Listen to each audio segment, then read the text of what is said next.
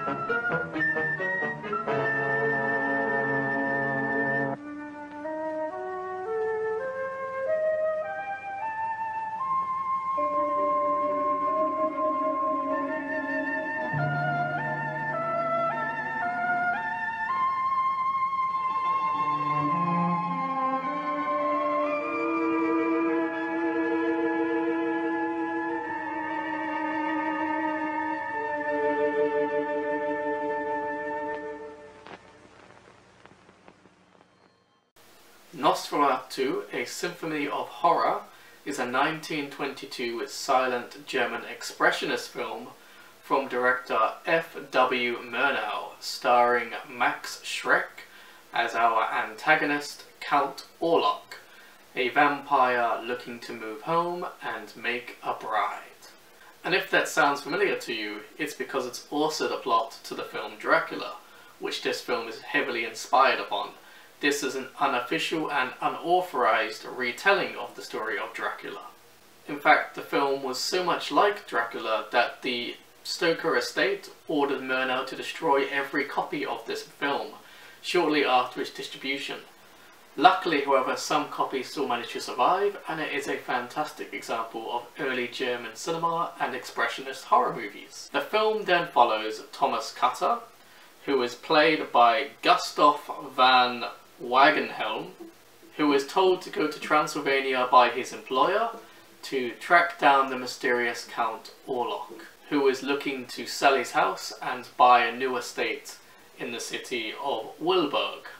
Upon meeting the Count, he is initially horrified. When going to sign the deed, he cuts his finger and Count Orlok seemingly sucks the blood up.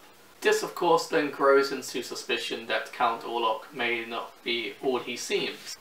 It is during his stay that he comes across a book about vampires, which is how he learns about Orlok's identity.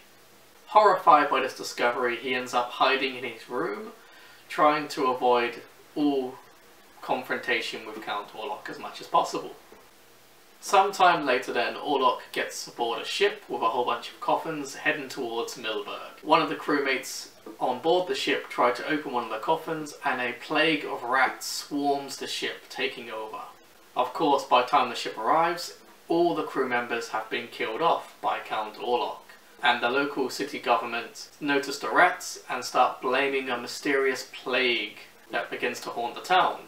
Of course, we as the audience know this is actually Orlok feeding on his victims. Thomas Hutter also races back to Milburg just in time to warn his wife from Count Orlok, bringing the book with him. His wife then, Ellen, played by Greta Schroeder, discovers the book and learns that vampires can be distracted by beautiful women.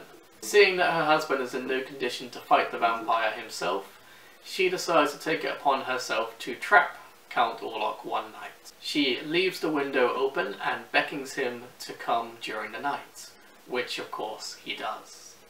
He begins feasting upon her throughout the night and doesn't see the sun rising behind him. When he finally does notice, it's too late and he is vaporized into dust. The film concluding then with Thomas Hutter mourning his dead wife who made the ultimate sacrifice to stop the creature.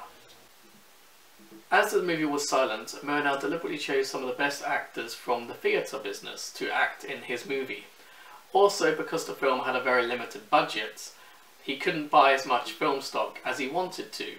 So instead he had to plan out every single shot, camera setup, camera angle, and acting pace It is said he used a metronome in order to keep precise timing throughout each one of the shots in order to achieve this effect. Like all silent movies then, the film hasn't aged particularly well in some aspects. The film is very anti-Semitic against the Jewish population at the time within Germany. The makeup design of Orlok's character, played by Max Schreck, is very much a characterization of the Jewish people as a whole. Overall then, I think this film is definitely worth your time. I'm going to rate it a 8 out of 10, although it's difficult to rate any kind of movie from this time period without taking into consideration some of the negatives as well as the positives. But this film is a pretty good expressionist film and one of the better early horror movies, so definitely worth your time.